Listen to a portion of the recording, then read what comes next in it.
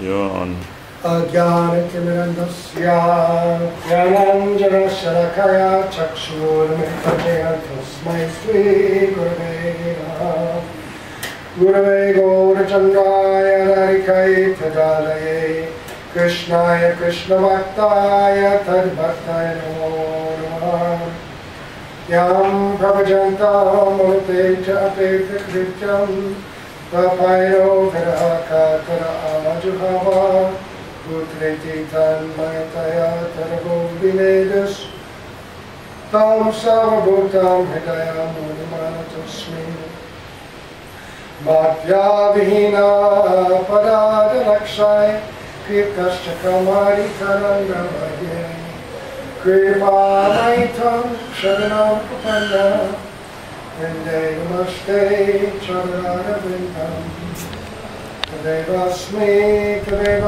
Na Jiva Vinam Niti Vidyaya Radhe Tam Nainam Chanamike Vancha Kalpatarubhascha Kripa Sindhubhyacha Viparam Pavanibhyo Vaishnavibhyo.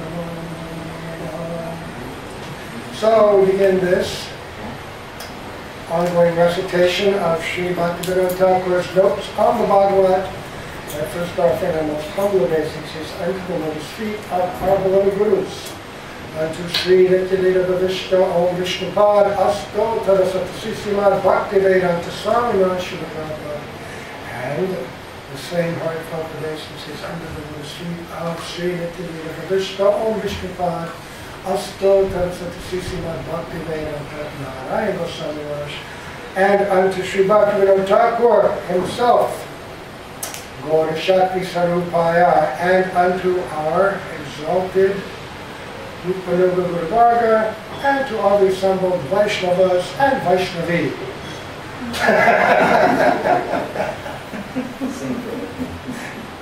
Okay, but for me, this is a big crowd. Because in Bangalore, I'm used to having in the morning program maybe one guy sitting there, somebody in the kitchen, somebody in the altar, a couple upstairs sleeping. So for me, this is packed, and I'm kind of overwhelmed and feel threatened by this large audience. Okay. Maybe more coming. Maybe. Maybe. Not our problem. This is Bhaktivinoda Thakur. I always remember. Somebody will hear from here. Anyway. I just remember always the story of Srila Prabhupada when he was living up on the west side somewhere in some apartment, and he had invited people for a lecture, and nobody showed up. And he had gotten a tape recorder, just gotten a tape recorder, let's speak reel to reels, and he recorded it. He recorded the lecture, and then in his notebook he wrote, "Lecture tonight," something like that. Nobody attended. But very successful. Because the success comes, at least for, especially for us, in the recitation itself, in the preaching. If you simply read, you won't get realization in the same way. But by speaking this literature, even from a practical point of view, it helps you to focus and understand it better. But from a spiritual perspective, anybody who has ever preached, either in front of an audience or out on the streets with a book, you, or in discussions with other Vaishnavas, you find that things come into your heart and come out of your mouth that you didn't know you had. You just don't. And this is a realization common to everyone. It's discussed, even Srila Gurudev himself discusses that in his own experience. And Srila Prabhupada would also say the same thing. These, in their case, whatever's coming out of their mouth is being directly dictated from the heart by Sri Krishna. And we get a semblance of that as well. This is how realization comes to us. And it's very gratifying and encouraging. Bhakti is not a dry theoretical process. It's based on actual realization, vigyan. Srila Prabhupada would translate that word vigyan into scientific knowledge. Science means that you have a conception that can be realized by a regular, reproducible, experimental process. So our process of sadhana bhakti is the process, and anyone who takes it up will get that same result, step by step. And so, whatever you hear, you should try to repeat. Write down, contemplate. In this way, realization will come. If you're just a scholar who just reads, it won't come in the same way. You won't even remember it very well. But when you speak, it's fixed. So, I'm going to just review a couple of things from yesterday to back us up. I spent hours yesterday with this document, and I underlined and I highlighted and I bolded and I put in different colors, and so that it's hard to read from a document and lecture from it without getting bogged down in all of it. I thought, tomorrow I'll have it. And then somehow I opened it up this morning and all of that was gone. I don't know what happened. Maybe I left it, I didn't save it somehow. I went through the process. So something is there. But today there'll be a lot of technical words, and I wanted to bring them out. So anyway, yesterday we were reviewing some of the statements of Bhaktivinoda Thakur about the nature of the Bhagavad itself. He had an overview of Sambandha, Prayojan, and Abhideya. He talked about the controversial passages concerning descriptions of heaven and hell. Let me read this to you. It's just interesting. Remember we were talking about that, how Bhaktivinoda Thakur was trying to make it compatible to people. So, if you've ever read 5th Canto, it's quite frightening, the details of that. Also, it contains passages about the structure of the universe, the cosmology, which completely fly in the face of modern science. And I remember when this came out, we were traveling on our bus, I was giving classes every day, and I remember when I started describing where the moon is, how far away, all these different things. And I remember when devotee, remember Vyapi? You know Vyapi? Slavas's brother? Yeah, Slavas's brother. He was there, great guy. His 3 brothers, there's Slavas, there's Vyapi, and oh, Nakatma, yeah, of course. And Vyapi just looks at me, what do you mean? We didn't go to the moon. That's impossible. I saw it on TV. It was a real tester of our faith. Later on, Srila Prabhupada, when there was all this hue and cry about this, he sort of also dismissed it. He said, oh, don't worry about it. Whatever the scientists say, I automatically say the opposite. And so if you have faith in that, don't let it disturb your faith in what's really important, the essence of the Bhagavatam. So he says here, there are certainly poetical, controversial passages concerning descriptions of hell. These are certainly poetical and were originally created by the rulers of the country in order to check evil deeds of the ignorant people who were not able to understand the conclusions of philosophy. Okay? So, what he's saying, who are the rulers of the country? Manus, the great original kings, the sons of Lord Brahma, they created these. And they were created to check the evil deeds of people. The codes of honor were done like that. But because people thought that these were just recent historical kings, he appears to be diminishing the importance of it. He says the religion of the Bhagavad is free from such a poetry. Indeed, in some of the chapters, we meet with descriptions of these hells and heavens and accounts of curious tales, but we've been warned somewhere in the book not to accept them as real facts, but as inventions to overawe the wicked and to improve the simple and the ignorant. So there are some parts of the Bhagavatam, the story of Puranjana and others that are metaphorical, which are meant to convey a message within the context of, just like Varnashram Dharma regulates less qualified people in their actions so that they can gradually become more eligible and capable of following rules and regulations that are favorable for more advanced development in spirituality. I'm not saying that it's all not true, but he appears to be saying like that. He says, the Bhagavad certainly tells us of a state of reward and punishment in the future according to deeds performed in our present situation. He says, all poetic inventions, besides this spiritual fact, have been described as statements borrowed from other works in the way of preservation of old traditions in the book, which superseded them and put an end to the necessity of their storage. So it's true that Bhagavatam has some of the same stories that other Puranas have. Because he then says, if the whole stock of Hindu theological works, which preceded the Bhagavad, were burnt like the Alexandrian library, and the sacred Bhagavad alone was preserved as it is, not a part of the philosophy of the Hindus, except that of the atheistic sects, would be lost. The Bhagavad therefore may be styled both as a religious work and a compendium of all Hindu history and philosophy. So essentially, Bhagavad has all of it. But where it has teachings that appear to be less advanced or less developed, they are always still contained within the context of the message of the Bhagavad, which is Dharma Projita Kaitavotra Paramo Nimatsaranam Satam, completely kicking out all religious and other conceptions which have any taint of materialism or teachings that cause material attachment, or knowledge that covers the pure conception of Bhagavan or results in impersonal realization. Bhagavan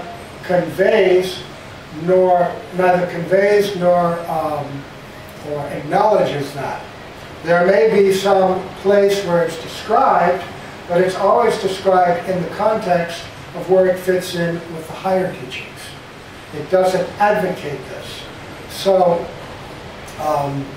it's like you have the stories of the four Kumaras, Shukadeva and Goswami, both of whom appear to be at some point on the platform of Brahman realization. Brahman realization is certainly described, but it's described in the context of where it stands in the entire cosmology, Brahman, Paramatma, and Bhagavan. So all of the different phases and systems of knowledge are acknowledged. There's also the Sankhya Yoga of Kapila Dev and the realizations of Devahuti. But they're shown in the progressive evolution of theistic thought. Gradually, as Kidani Raj was saying, from the second, third, fourth, fifth, sixth, seventh cantos. And as Dr. Vinod said earlier, the progress of spiritual thought, ultimately from Shankaras, Dasyaras, Sakyaras, Vatsalya, and Madhurya. So, but he says it in such a clever way to pacify and put at ease people. So what does the Bhagavad do? He says it does not allow its followers to ask anything from God except eternal love towards Him. The kingdom of the world, the beauties of the local heavens, and the sovereignty over the material world are never the subjects of Vaishnava prayer. So while containing information of these different worlds, the lifestyles and aspirations of these denizens of the higher planets, the Bhagavad never says that this is the goal. It may describe the kingdoms of Lord Indra, but it never makes that a goal. And this is what differentiates it, because in the other Puranas, there may be some confusion there. And this is what, in the fourth and fifth chapter, Narad Muni conveys to Vedavyas, that after having compiled all of the Vedic literature up to, but not the Bhagavatam, only the first 4 shlokas, he was not satisfied at heart. And he wasn't sure why. And then Narad Muni confirmed to him, it's because you have not conveyed in a spotlessly pure way the ultimate objective, which is the narration and glorification of the Supreme Personality of Godhead as being the only object. pure service apart from any self-interest. Whereas in the other Puranas, it's not so clear. There may be some, how would you say, statements which allow or acknowledge those ideals. And so if you have that kind of ideal, and if you're attracted, you may find some place there that says, yes, yes, go ahead. And that's why, you know, in modern India, Hindus, you know, all paths are the same. All gods are the same. It's all one, it's all the same. Just like all rivers go into the same sea, you know, whatever you do will result in the same thing. Okay? But it's not what he's saying, is not true. So then, so Bhagavad, I'll read those two prayers again that I read at the end yesterday. This is the Vaishnava prayer. See, we don't want any of these things. The Vaishnava rather says, Father, Master, God, friend, and husband of my soul, hallowed be thy name. I do not approach you for anything which you have already given me. I have sinned against you, and now I repent and solicit your pardon. Let thy holiness touch my soul and make me free from grossness. Let my spirit be devoted meekly to your holy service in absolute love towards thee. I have called you my God, and let my soul be wrapped up in admiration at your greatness. So if you're in Shantaras, this mood, you're my God, I am wrapped up in admiration of your greatness. I have addressed you as my master, and let my soul be strongly devoted to your service. Asuras. I have called you my friend, and let my soul be in reverential love towards you, and not in dread or fear. I have called you my husband, and let my spiritual nature be in eternal union with you, forever loving and never dreading or feeling disgust. Father, let me have strength enough to go up to you as the consort of my soul, so that we may be one in eternal love. Peace to the world. So he goes even beyond the idea of the Lord as husband and suggests the position of the gopis as a consort. Which page is it? And also, I don't see the Vatsalya last page. He doesn't say it. Vatsalya is calling him father. Sometimes Bhaktivinoda Thakur would say that Christianity is Vatsalya, but it's a little shifted because the Lord is the father. But still the conception of a relationship between father and son, but it gets a little shifted. But he introduces the idea of Vatsalya in that way. The Lord as father rather than as us as father. Which page is that, this book? I don't know what page. Oh, it is. I numbered it. That's page 8. Page of which book? The word form of this notes on the Bhagavad. Whose prayer is this? This is Bhaktivinoda Thakur speaking. The name of the book is? Notes of the Bhagavad. You have it now. Yeah, thank you. Okay. Beautiful prayer. Extraordinary prayer. So again, because in most religion, people perceive the Lord as water supplier. You know, this God is our supplier. And of course, devotees also acknowledge that. One of the two symbols of Sharanagati, Gopradve Varadantaka, the Lord is the maintainer and the protector of his devotee in all cases. But the devotee never prays for anything specific. Whatever you care to give, whatever you want, that is fine. I don't want anything but to serve you. And if the Lord does in fact supply, there's a beautiful story that we would always hear when we would go on Parika to Terrakadamba, the place of Rupa Goswami. And Rupa Goswami was receiving his brother Sanatan. And Rupa Goswami lived out in that very remote place near Nandagan. And did a great deal of writing and solitary bhajan. But Sanatana Goswami came to visit him one day, and Rupa Goswami, having nothing, was thinking, oh, if only I had some nice sweet rice here that I could offer my brother.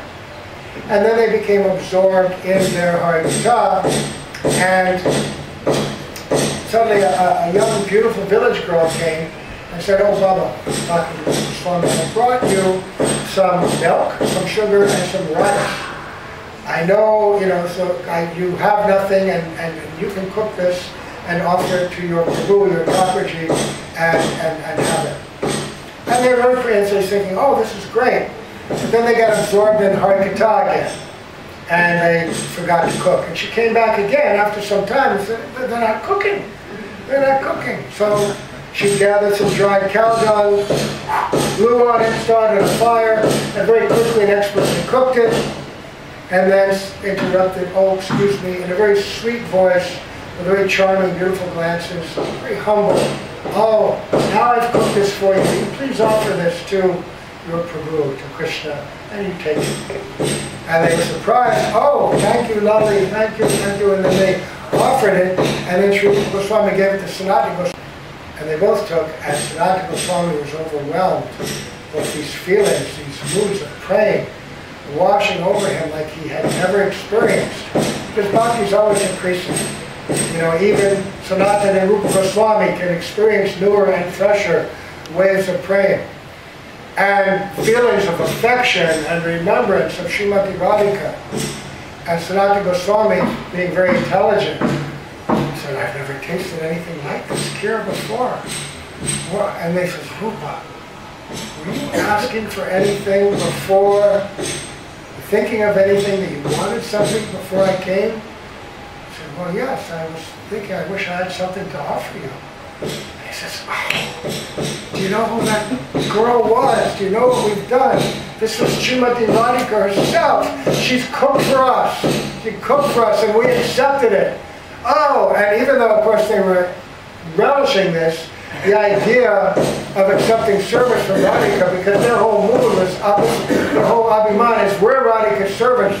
What, is she doing something for us? No, we should only be doing for her. And they were embarrassed and ashamed in their ecstasy. But this is the nature of the relationship between the Lord and the Lord's servants. And Radhika is also the Lord and her servants. She's the supreme mistress. Just as the servant wants to serve God, in that exalted state of praying, we also, the Krishna and Radhika want to serve their devotees. But we don't pray for that. And we don't pray, but generally in modern religion, it's accepted as commonplace. People sit down, oh my Lord, we thank you for these blessings thou hast bestowed upon us. Our beautiful house, our wonderful children, thank you for your blessings. And if you want to give us more, that's good too. But actually, because people don't have a conception of a higher realm, they don't have an idea of the spiritual reality that this is the real place of our relationship with God, that they understand that, oh, this material world is the creation of the Lord, and therefore everything we're getting is from Him, but they think that this is what it's supposed to be, that I'm supposed to be here and enjoy, and the Lord is giving me these things to enjoy. He has made us order supplier, and how is it stated? I have given you all the fruits and flowers and trees and animals and dominion over all that be. Okay? And they take dominion to mean lordship, and that it's therefore meant for our enjoyment and exploitation, rather than dominion meaning you are now the servant and the caretaker of all my other subjects and use it in my service. They're thinking the Lord's given it to us to enjoy. So we can do anything with any of them. Slaughter the calf, slaughter the lamb, slaughter this one, smite this enemy, smite that enemy. It's all ours, and God's blessing us. And every religion thinks like this. Our God is a vengeful, mighty God, and your God is a bogus one, so I'm going to fight and kill you till you acknowledge our God. Let the best God win. Constantly fighting. But the Vaishnava, very humble, just wants to use everything in the service of God, nothing for themselves. So then he says, the Vaishnava doesn't expect to be king of a certain part of the universe after death. So many religions, point to enjoying in that heavenly realm. The idea of service to the Lord is never really developed. If you grew up as a Christian, what did you really know? Somewhere up there, there's something up in the clouds or something, there's some old songs, gospel songs that people would sing. What are you going to do? Oh, I'm going to walk the heavenly streets. Oh, them golden slippers, oh, them golden slippers I'm dying to wear to walk the golden streets, hallelujah! Alright, somewhere up there they got streets, I'm going to have golden slippers, I'm going to walk around, but what? God sitting up on a throne, somebody's up there, Jesus up there on his right-hand side, that's about it. Oh, my Lord's house has my Lord's mansion has many rooms, alright? Not much to tell. Or, unless you're a Muslim, in which case, if you've done right, you get all kinds of Vestal virgins to serve you. And if you're a lady, I think you get young boys to serve you. Where they come from, I don't know. But that's what you're looking forward to. Kind of heavenly delights. That's about what the extent of it. But the spiritual realm, filled with selfless love and service, which is the real ecstasy, is missing. It's not really revealed. So, the Bhagavad affirms that the Vaishnava soul, when freed from gross matter, will distinctly exist, not in time and space, but spiritually in the eternal kingdom of God, where love is life, and hope, and charity, and continual ecstasy without change are its various manifestations.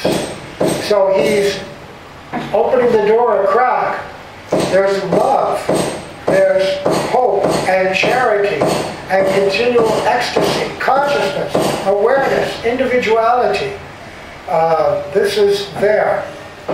Now he's going to address two of the obstacles to coming into this personal conception of a spiritual realm with a personality of God. He says, in considering the nature of God, two great errors stare before us and frighten us back to ignorance and its satisfaction. One of them is the idea that God is above all attributes, both material and spiritual, and is consequently above all conception. This is a noble idea, but useless. If God is above conception and without any sympathy with the world, how can it be explained, this creation, the universe, composing properties, the distinctions, its phases of existence, the differences of value, etc.? So what he's saying is that God is impersonal. This is the conception. That God has no attributes because God is spiritual. And attributes are a product of the material world. So attributes, qualities, conception, variety, personality, emotion, all these things are byproducts of the material world. So the spiritual world must be without all of these because it's opposite. The only way they can conceive through the mind and intelligence of spirit is that which is completely devoid of the qualities of matter. So they say God therefore must be free from all of these things. But that's a frightening concept for the soul. You have to be really practically suicidal to want that kind of spiritual union. Because in effect, what you're doing is you're giving up your life, your individuality, your personality, your hopes, your aspirations, your dreams, your capacity to love, everything has to be sacrificed for that conception of God. And who wants that? They say you have to surrender all ego. We don't say surrender ego, we say surrender false ego, the misidentification. So this is, he says, this mentality will frighten us back to ignorance and dissatisfaction, because false ego and material individuality is at least better than no individuality and no existence. The only reason that people take to the impersonal conception, as conceived by the Mayavadas, is by just complete, total frustration. It's like people sometimes get the sense in this world, it's so bad, it's no longer worth living. So they jump off the bridge, or, you know, drown themselves in the river, or shoot themselves, or whatever. So this kind of conception is like spiritual suicide. And then further he says, God is the creator of all things. That's the nature of God. You can't deny that this material world exists, so it has a source, which we call God. And if this material world is full of attributes, full of variety, properties, distinctions, phases of time and existence, then where does it come from? It must come from some source. That which is in the part must also exist in the whole. Something that exists in the part can't not exist in the whole. If something's the source. This is also stated in Ishopanishad, right? You know that verse? Om Purnam. We should sing it on Sankirtan. Purnam Purnam Mudachyate Purnasya Purnamadaya Purnameva Vasishyate.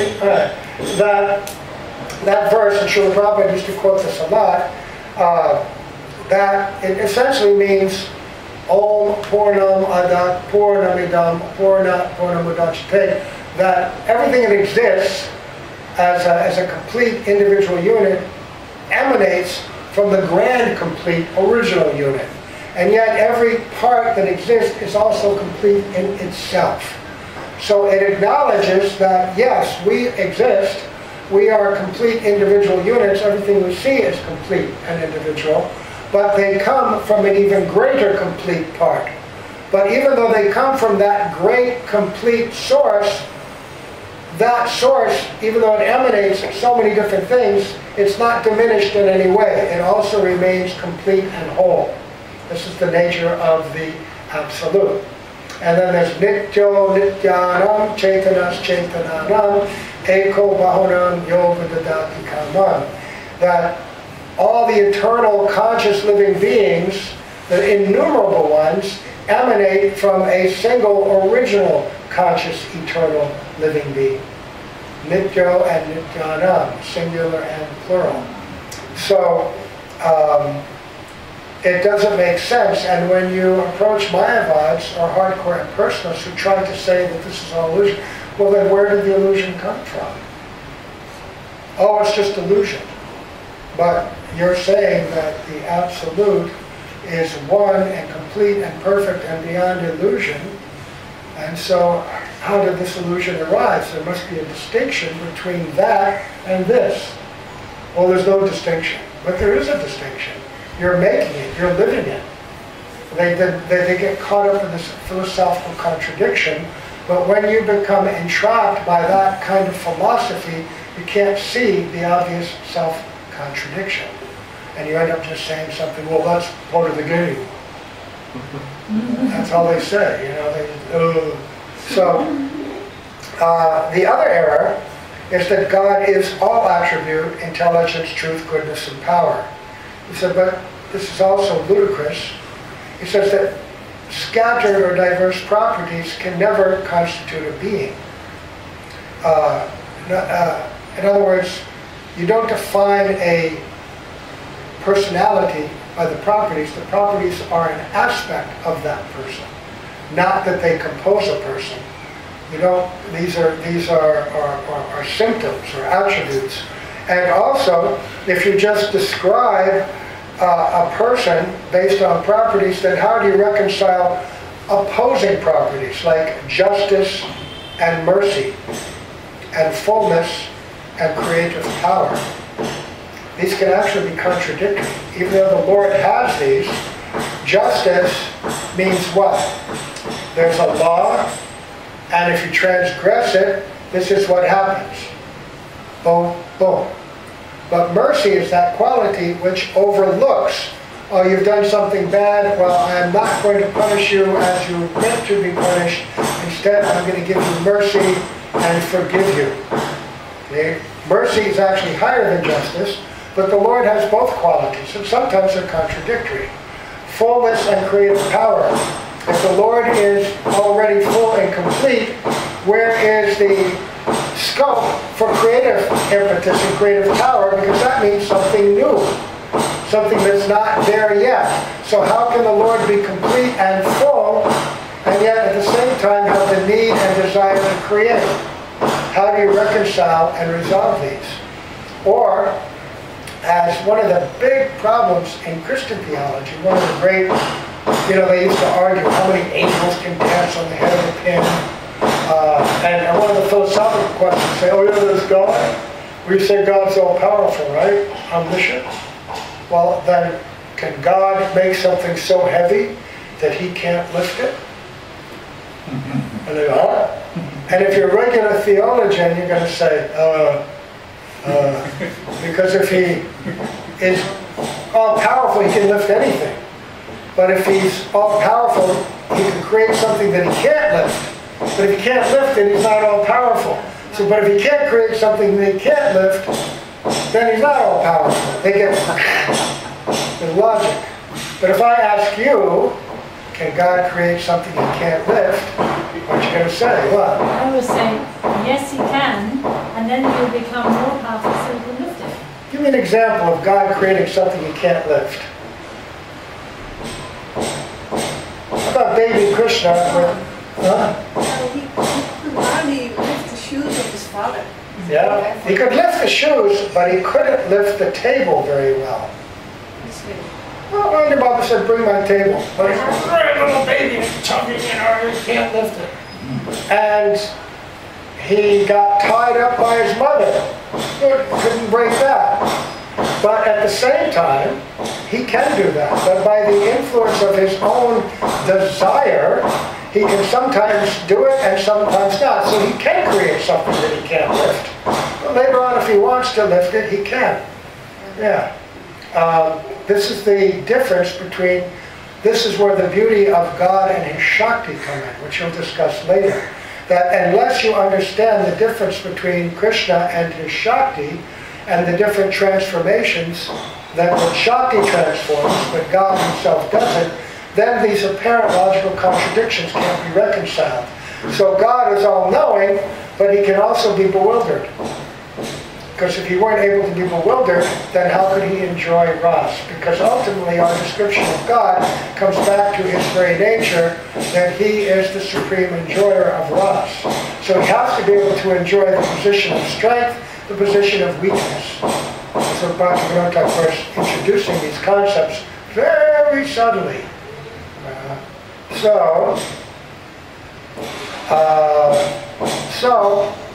the truth, as stated in the Bhagavad, is that properties, though they may be belligerent or contrary to one another, are united in a spiritual being where they have full sympathy and harmony. Certainly this is beyond our comprehension. It is so owing to our nature being finite and God being infinite. So he's not explaining it yet, how it can happen, but he's saying that these philosophical conundrums of contradiction that bewilder most philosophers and religionists are resolved and harmonized in the Bhagavatam, and a conception of God who can harmonize and reconcile all of these things is described. What? Even though you're finite and won't be able to totally grasp them, the descriptions are there. Now it's getting more and more interesting. What kind of book is this? What kind of God are you talking about? This is a glimpse of truth, and we must regard it as truth itself. And then he quotes Emerson. He says, a glimpse of truth is better than a ranged system. And he is right.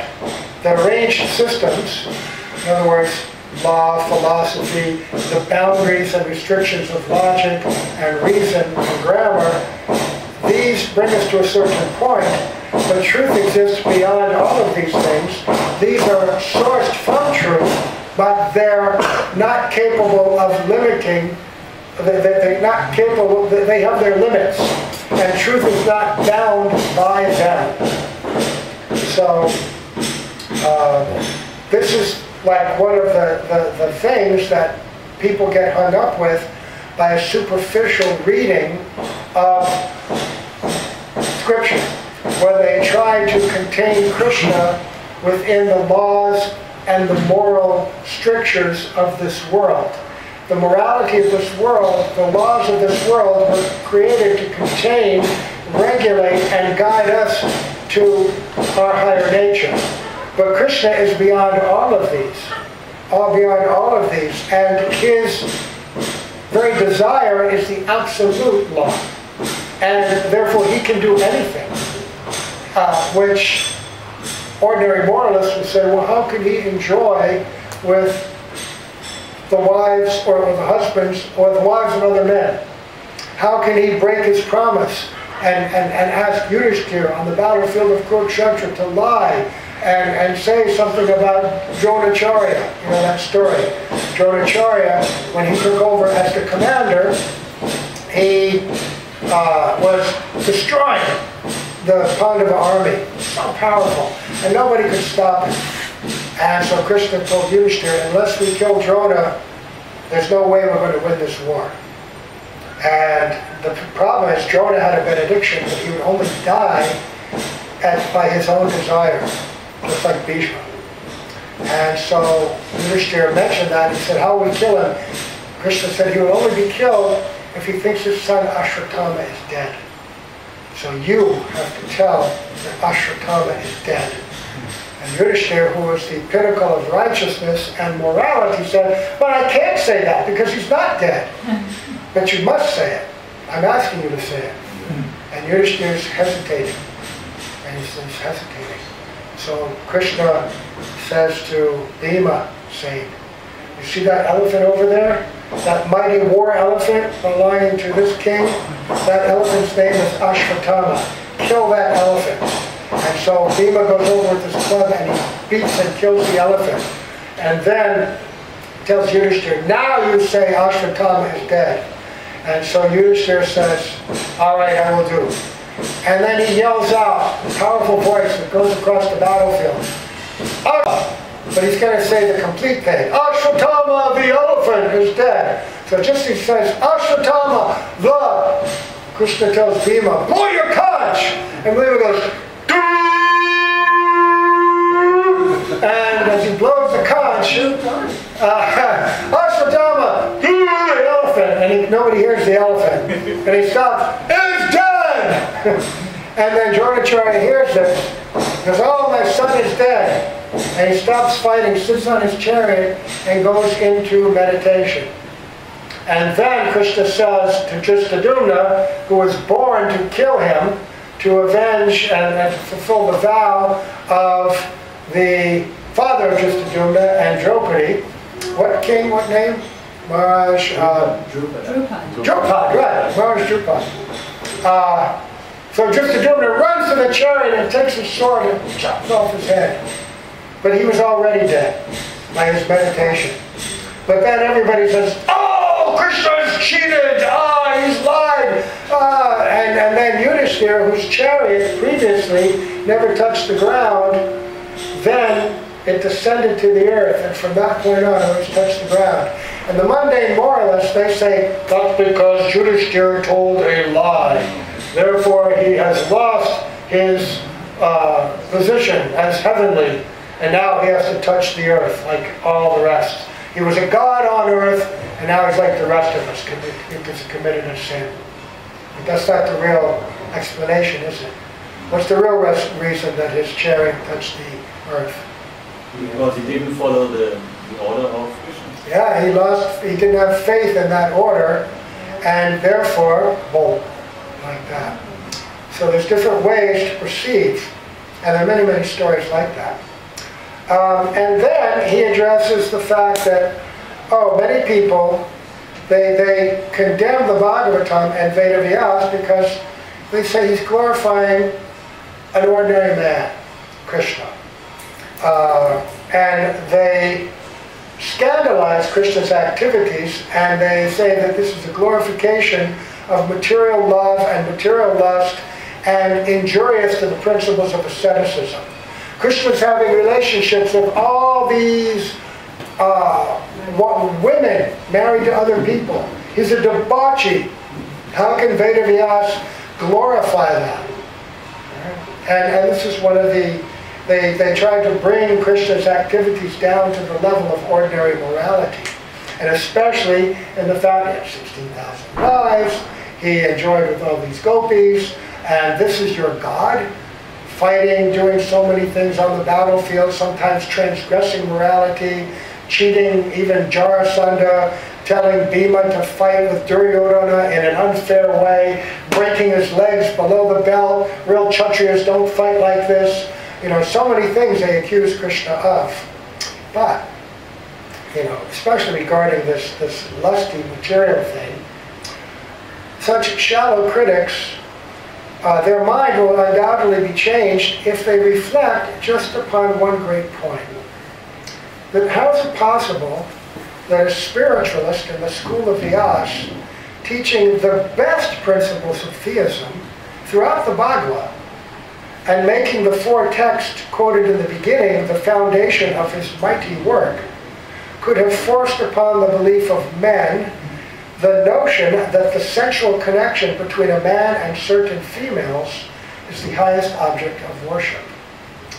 If you're saying that Vyas is, encouraging lusty relationships between unmarried men and women, this does not, it's not consistent with the entire rest of the body of the Bhagavatam, nor is it consistent with his descriptions of the nature of Krishna. And Gurudev brings that same point up about Mahaprabhu. That Mahaprabhu is teaching that, he says, Aradyo Bhagavan Vrajesha Kanayas Tadalma Vrindavanam. Our highest object of worship is Krishna in Vrindavan, and Ramya Kanchid Vrajavadu Vargena Ja Kalpita. That the highest form of worship is that performed, for the gopis for Krishna. But Srimad Bhagavatam Pramanam Amalam Prema Pumarta Mahan, that this is the teaching of Mahaprabhu, that Srimad Bhagavatam is the highest evidence for this, and this deep spiritual love is the highest objective. And so when you analyze, though, would Mahaprabhu acknowledge or encourage something immoral like the relationship between men and the wives of other men? No, because the whole rest of his character is perfect sannyas, perfect control, perfect restraint. So, and even in his own lifetime, even his associate, Junior Haridas, who was a wonderful sannyasi, just because of a hint of an impropriety, he rejected him. And Mahaprabhu himself was just like the complete object of strictness. So why would Mahaprabhu follow or glorify something that was anyway material? So neither Vyas or any of the great personalities that acknowledge and put forth the Bhagavatam as the highest literature ever engage in anything immoral on the material plane. So how would he be teaching something about worshiping an ordinary man and glorifying lusty relations between material men and material women? This has all been kicked out way before in the earlier sections of the Bhagavatam, from the very beginning. So he says, yes, you critic, you nobly point to the immoral deeds of the common Vairagis who call themselves the followers of the Bhagavad and the great Chaitanya. You nobly tell us that Vyas, unless purely explained, may lead thousands of men into great trouble in time to come. But dear critic, study the history of ages and countries. Where have you found the philosopher and the reformer fully understood by the people? So in other words, just because a lot of people misinterpret this and behave badly, doesn't mean that this is what Vyasa was teaching. So just in any religion. Look what they've done to the teachings of Jesus. Look what they've done to the teachings. I don't know. Some people say that Islam is the message of peace. So maybe it is. Look what they've done to it. I mean, certainly you can't advocate what people are doing now. You know, strapping bombs onto the bodies of little children and telling them to go blow up women and other children. Even Islam in its most severe could have been advocating that. So in every case, the teachings of pure religious persons have always been mistaken and perverted by materialistic people for their own purposes. So never should you think that the teachings of the Bhagavad are advocating this. This is what he's saying. So whether you give the absolute religion in figures or simple expressions, or teach it by means of books or oral speeches, the ignorant and thoughtless must degrade it. And that's true.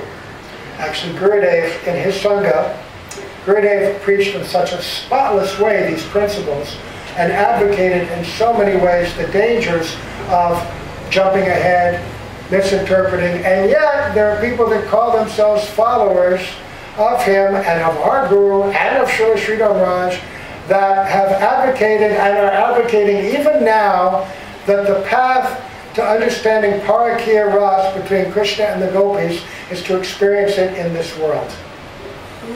Yes. Yes. That they see ordinary people as their Nagara and we're Nagaris, and if we experience this and the danger and the guilt, you know, and the impropriety of it in a secret way, and don't tell anybody because it's a secret, then you'll get a glimpse, then you'll be able to enter into this. People are teaching that even now.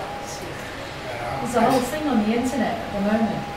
Jagadananda's blog. Ever read Jagadananda's blog, Prabhupada's disciple? He gives a whole sadhana of how to achieve prema by finding a sexual partner. And he's got whole pages on the internet how to do it. I thought Maharaj was exaggerating when he was saying this. No, I'm not exaggerating.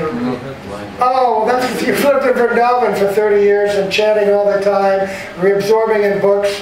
You're not absorbed in the gossip of this mundane world, you know? You don't look at Facebook. No, but not even Facebook. I mean, people write to me and tell me things. What are you going to do about this? The sannyasis should get together and fix this. But this has been going on since time immemorial. Maharaj, this particular person, you know Mandala Publishing? Yeah. The Mandala Publishing House. He has been one of the main editors and translators for Mandala Publishing. Up until, I don't know, he may still be, but certainly up until very recently. He's a Sanskrit and Bengali scholar.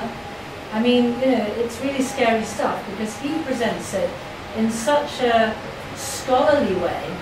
Right.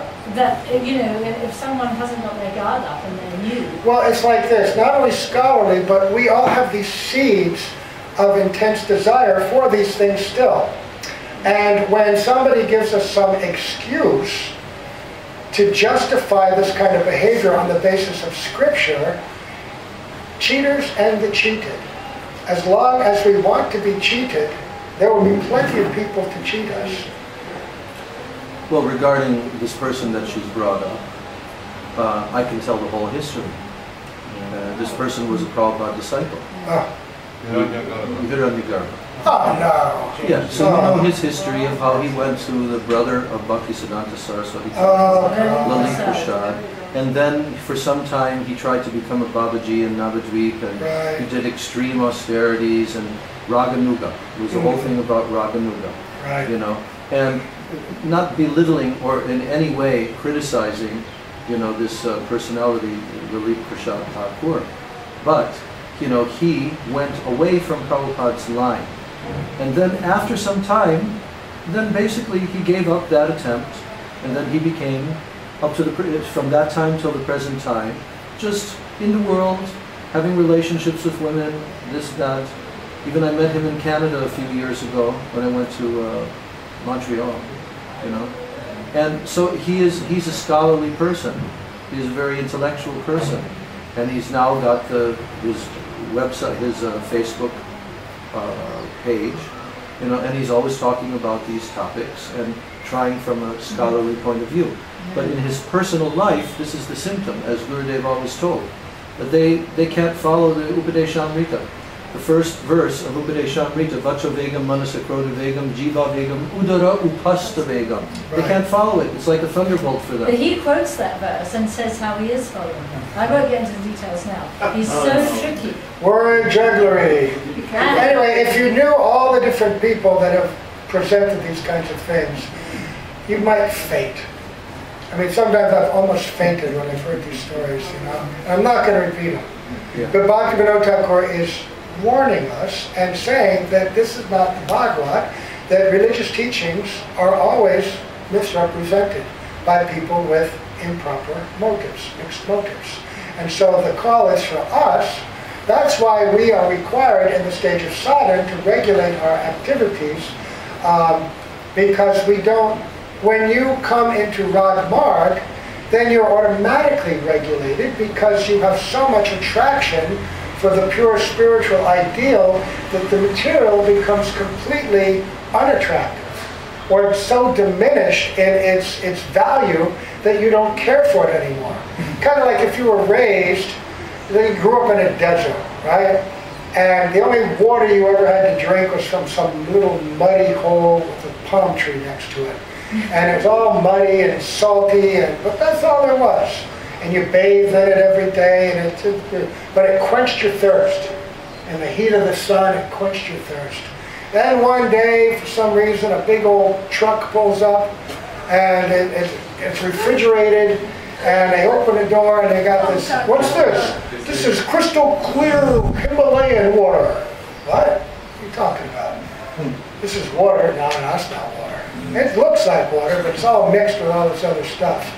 But what will this do? Oh, this will do more than quench your thirst.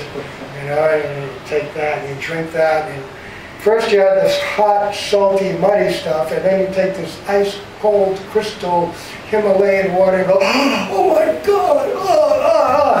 Now, a guy says, now, you know, if you want, I can leave you some here, or you can go with me. We can have this all the time. Now, what are you going to do? You're going to stay out in the desert and have that sun beat down, drink muddy water for the rest of your life. You're going to climb into that air-conditioned truck and drink that. Oh, and by the way, we also have mango juice, and we've got lychee, and we've got all these different flavors, and you never have to drink muddy water again. Is a person going to be even inclined in any way to drink that muddy water? Not a bit. Not because it doesn't do something, but because it got a higher taste. Rasavajan Rasam Vyasya. Haram Drishta Nivartate. This is bhakti. By experiencing a higher taste, you give up the lower. But one point on that.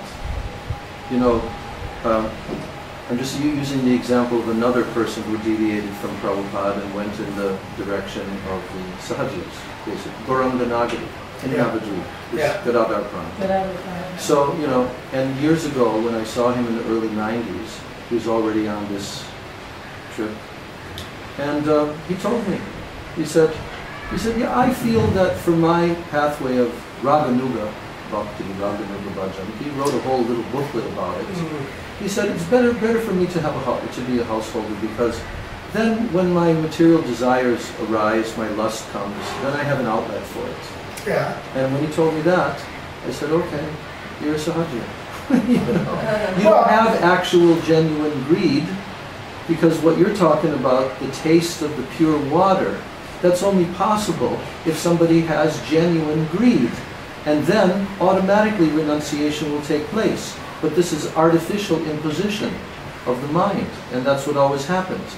Just like the Siddha Pranali, where they're trying to, you know, get their knowledge of their spiritual form and meditate upon themselves and all of that. They have no qualification for that. They haven't come out even of anartha nivritti yet. Srila Gurudev said that if somebody is going to enter into the path of Raganuga Bhakti, then practically the minimum level is asakti. Well, he told us Gurudev told us. Raganuga, then the Raganuga Pravritti starts. Yeah, but Gurudev, when I asked him this question specifically, I said, what is the minimum level of qualification for someone to actually practice Raganuga Bhajan, Bhakti? Right? Like Seva Sadhaka Rupena, Siddha Rupena Chaturthi. Because in the stage of Asakti, there are spurtis. Advanced Asakti. Yes, advanced Asakti. There's different stages of Asakti also. But in that stage, finally, there's actual genuine perception of your own Siddha Swarup. But spurtis are coming. Yes, and then in the stage of Bhav, then full realization. Then you're Siddha. You're no longer Sadhak. This is revealed in Jaiva Dharma, Yeah. with Brajanath and Vijay Kumar. Initially, when they take Diksha, then they begin to have spurtis. And they're getting very powerful attachment and taste in their bhajan, and it becomes transformed to taste for the object of bhajan, and a small awakening of their own identity and their own mood of service begins to manifest. And then they approach Gopal Guru, and he gives them confidential instruction in internal bhajan. So it's not like it's like chop, your first year in second grade, then you're in third grade, it's blended. But actually, Rag Marg means not only to be experiencing symptoms, but to be awakened not only to your own identity, but to a relationship with particular eternal Vaishnavas and following them in service and having that relationship and that guidance on that higher platform. As well. No longer guidance on external sadhana, but internal guidance on your internal sadhana. And you get it externally and internally. Anyway, and then it grows and there's levels of bhav.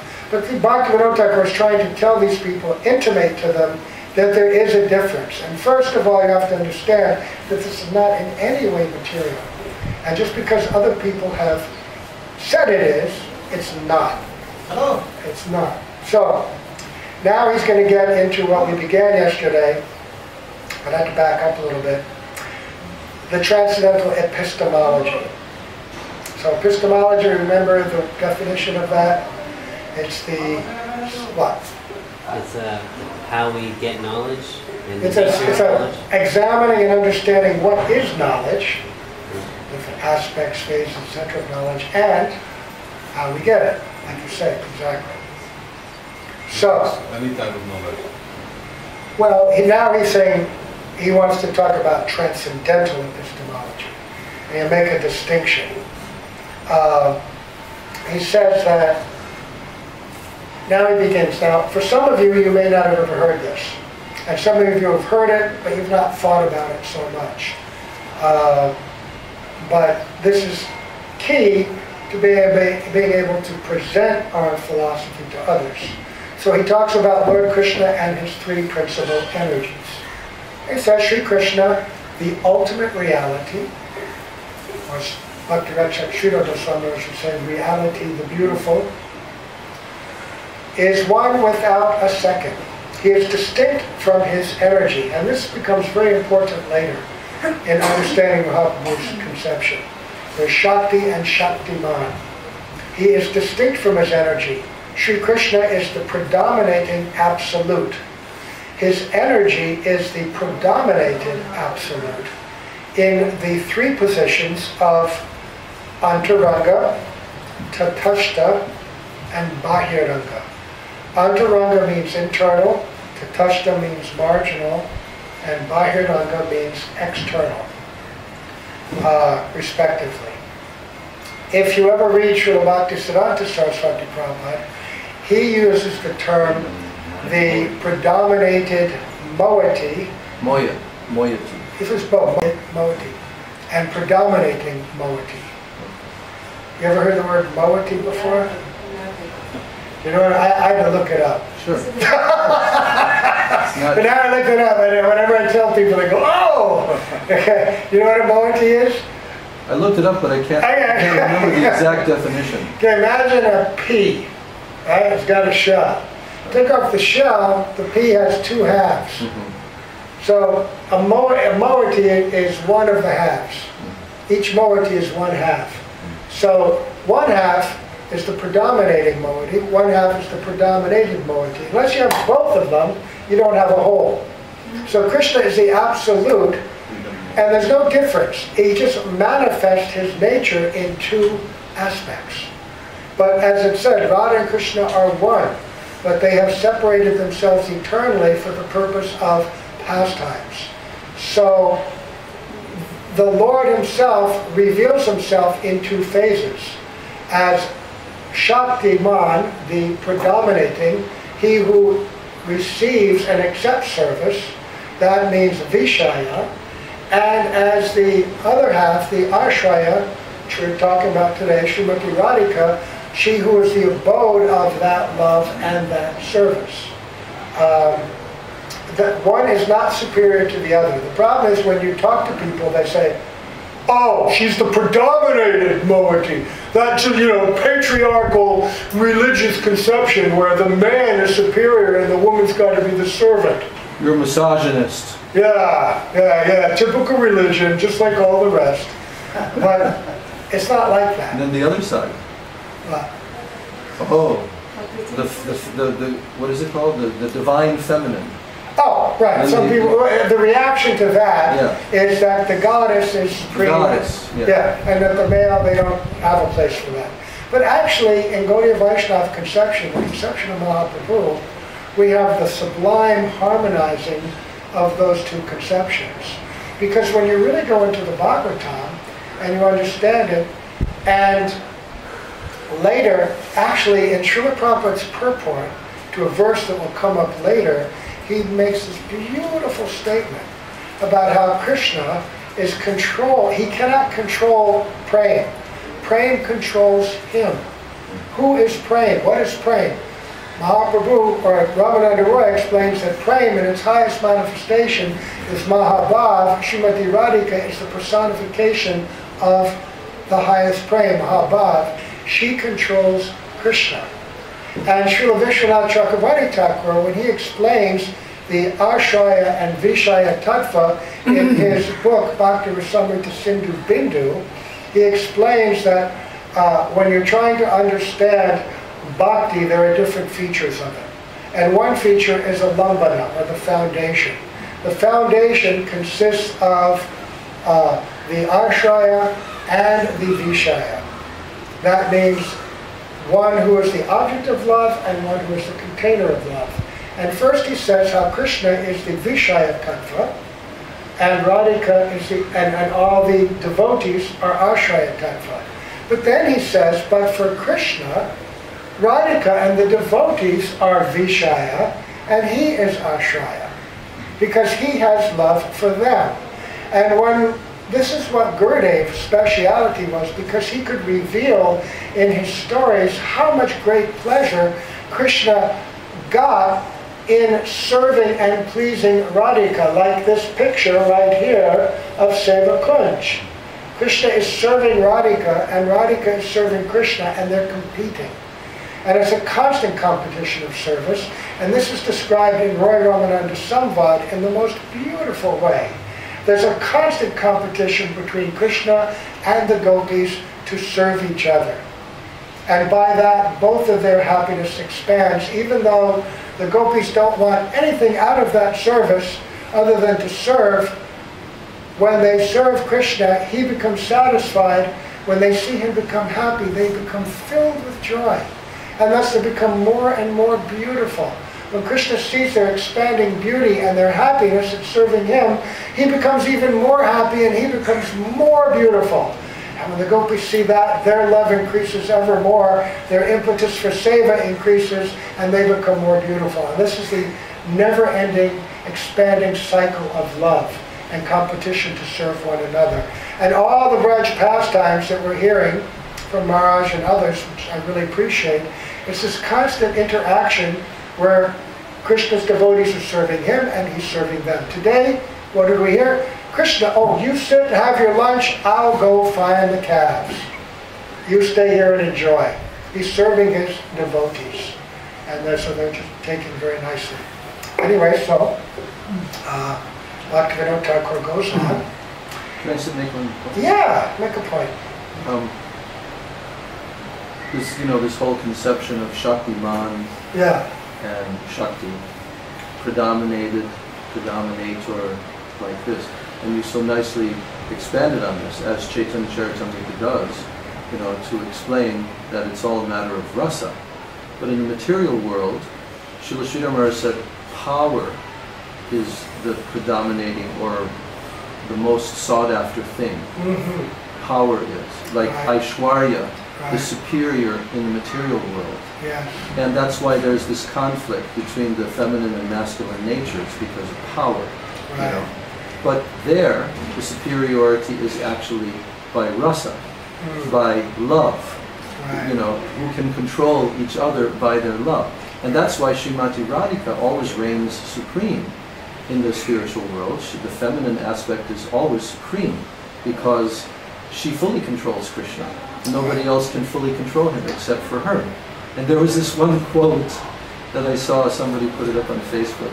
It was I don't know exactly, it was some famous, well-known author. But he made a comment.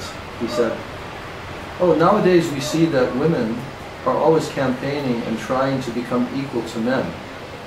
You know, like women's liberation movement. But actually this is very foolish of them. Because women have always been superior to men in almost every single way. And they always will be." That was the quote.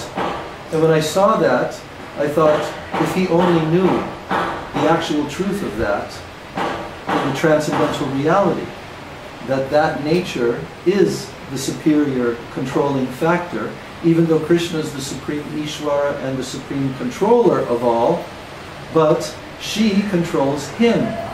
So that superiority of the feminine nature, the predominated aspect, is more powerful than the predominator there. So it's actually quite amazing, because all the material cosmic manifestations are controlled by him, but yet in the transcendental world, he's fully controlled by that feminine nature which personifies the highest love. And that reminded me of Srila Gurudev and his way of conveying and teaching us to practice bhakti. He had this phrase, controlled by love. And that's how Sri Guru wins the hearts and souls of all those who aspire to be his disciples. Not by demanding or taking or ordering, but by giving. If you just want to sit down in a room and remember stories about Srila Gurudev, you couldn't remember them all. Maybe Brezhnev could sit and talk for 100 days with 100 mouths, and he couldn't tell all the stories of Gurudev's selfless giving, you know, but it would certainly satisfy our hearts. And Srila Prabhupada, how he was able to start his movement in the Western world by giving, serving. And what was the result? No loss. Because in this world, if you serve and serve, you're generally exploited. And people take, but they never reciprocate equally. But in real love, those in our day, Srila Prabhupada's giving was so powerful. You know, I think about that now. We had a conversation the other day about that. How the mood that we had and how this movement was spread so rapidly and how people were just giving everything to do this. Is because he gave so much that we were never satisfied in our efforts to reciprocate. And Gurudev always taught that if you want to work together, don't try to control by force, by strength, by logic, by argument, by threat, by money, by administration. Control by love, by affection. Just give, and nothing for yourself. But in that mood, you have everything. Srila Sridhar Maharaj, that is the mood of Srila Prabhupada, where you empty yourself of everything but the order of your Guru. And then you become filled in a completely different way. So the Gurudev said, and yesterday I read a quote from Srila Govinda Maharaj. He says, a real Guru, he can control Krishna. Yes. if you cannot control Krishna, you're not a real guru. Right. But that's what to speak. Srimati Radharani, so they are so close and intimate with that they actually, Krishna is controlled by the guru. Prabhupada often commented that when they had a big challenge, and he would say, do it like this, do it like that, like Bombay project for example. And then in the end he said, oh, now we are victorious. Also Gurudev, we were going in Parikrama from one of the first years in 1994 or 1995. Perhaps you were there in the bus. We got stopped in the border of Rajasthan. Kamyavan, coming from Kamyavan, entering Varshana. Yeah, we were all there. Pridani Maharaj was there too. We were there and Gurudev jumped off the bus. Well, you have to tell what happened before that, so the others know. So usually when you cross a border in Braj, Rajasthan to, what is that other place? UP. Yeah. Then you need to pay some tax.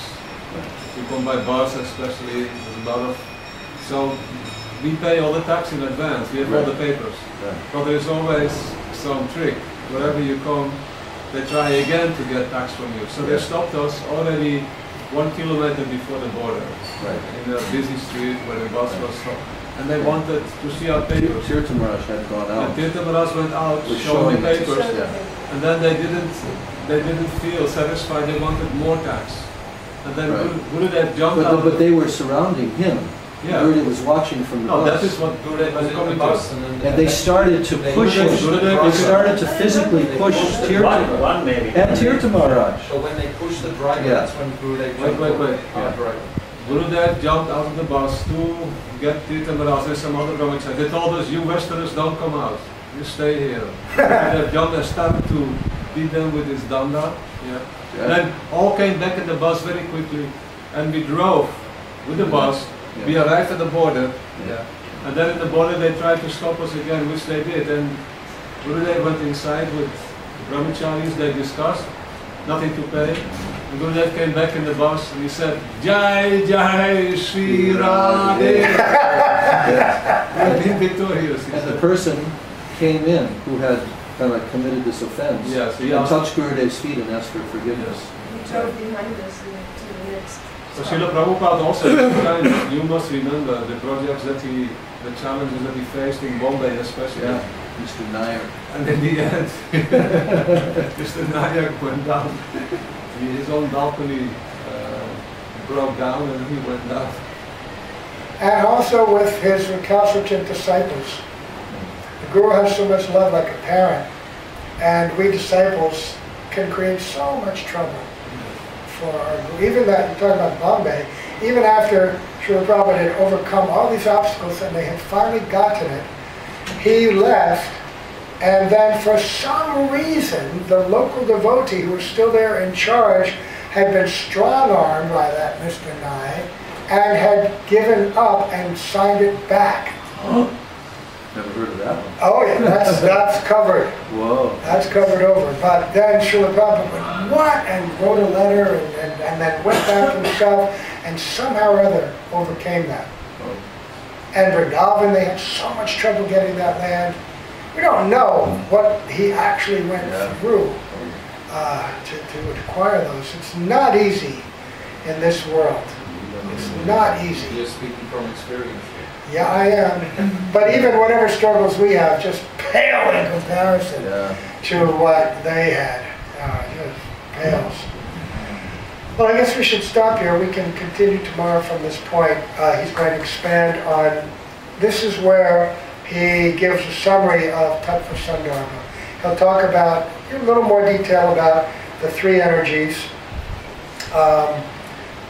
Then, this is really interesting, the methods of approaching the Absolute, which, in simple terms, ascending versus descending knowledge. He gives Sanskrit terms and subtle distinctions.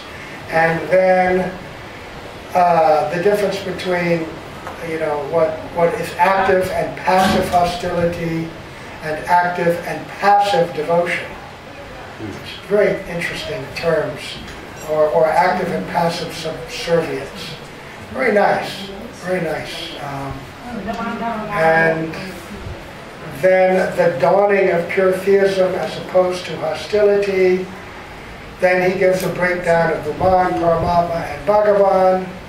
And then again, detail on Sambandha, Abhideya, and Prayojana, the principle of Radha and Krishna, and then the individual Jiva soul, and then how monists misunderstand Krishna Lila, the transcendental purpose of Varnashram, more detail on Abhideya, and the nature of transcendental branch Lila. All these ways he's going to describe, helpful for us, because we try to describe this. See, so many times when devotees go out preaching, even experienced devotees, I know, I've seen this, even sannyasis, they start preaching about you're not this body, and 1 minute later we're in Vrindavan with the gopis.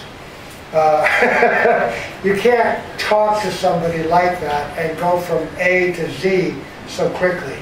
It's a progression. And even when you are in Z, you have to be able to explain it in language that won't invoke the wrong ideas based on people's preconceptions.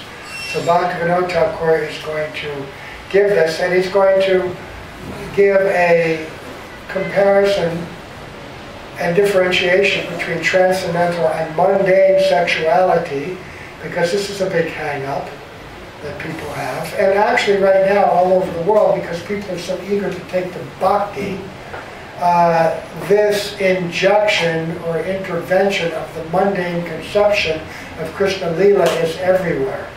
In our movement, we see it in pockets here and there.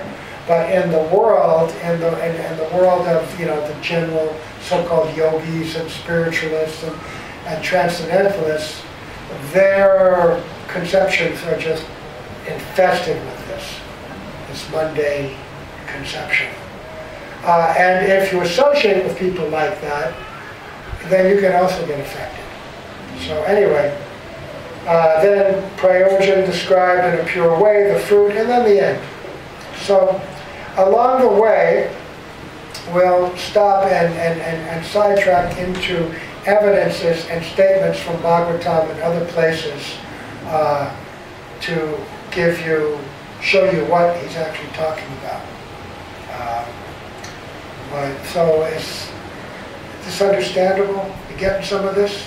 It's all new and kind of heavy. I wonder if it's like, remember the first time you ever read Brahma Samhita?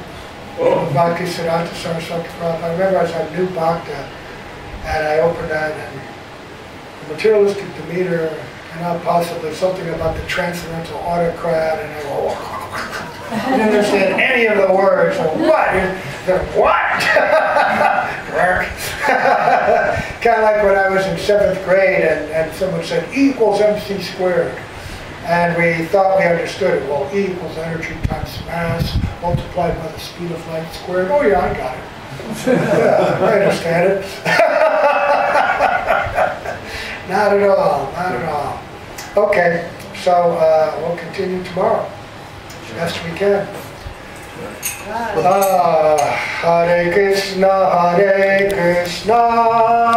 Krishna Krishna, Hare Hare, Hare Rama, Rama Rama, Hare Hare, Hare Krishna, Krishna.